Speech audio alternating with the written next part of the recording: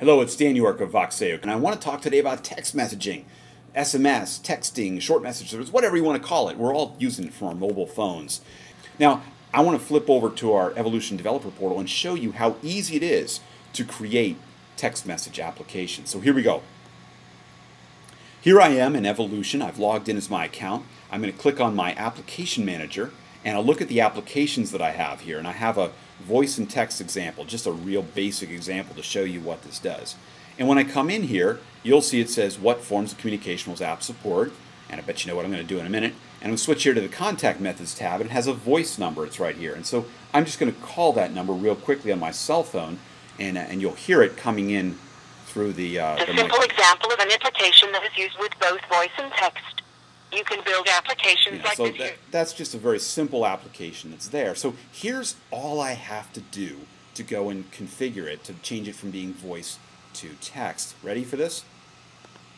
There we go. That's it. Hit that, hit update, and now I have an application that can interact with both voice and with text messaging. That's all I have to do.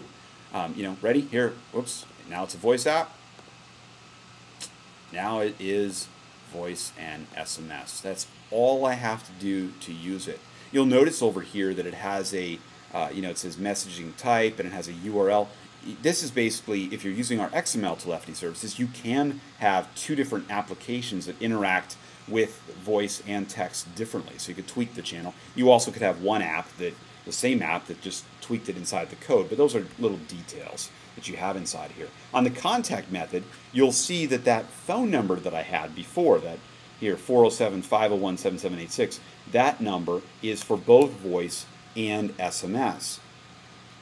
So let me shift over to my, I'm going to switch back to the video and show you my cell phone, where I am going to type in here, I'm going to send a message to 407-501-7786. And for those playing along at home, you can go and do this yourself. And the message I'm going to send is, I'm just going to send anything. I'm going to say hi.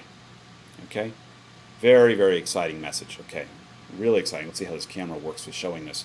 And so we're now going to see, did the message come back yet? Nope, it hasn't come back yet. And there it is. So you can see right there, this is a simple example of how to build an application. It has a URL that is clickable here in the SMS. So that was all I had to go and do. So now if you'll notice here, I say this number is for Orlando, Florida area. I can come down here and say what region would I like to have a phone number in. And we currently have, in our development environment, we have numbers for the US and for the UK.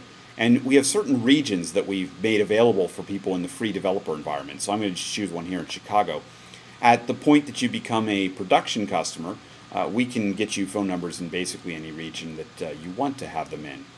So that's it. Now I have another number that I could use for SMS or for voice, either one. So that's all there is to it. And you can get started yourself. Simply go to evolution.voxeo.com and sign up for a free account. You can use VoiceXML, or you can use one of our graphical tools, or Voice Objects on Demand, and you can get started creating your voice and SMS applications today.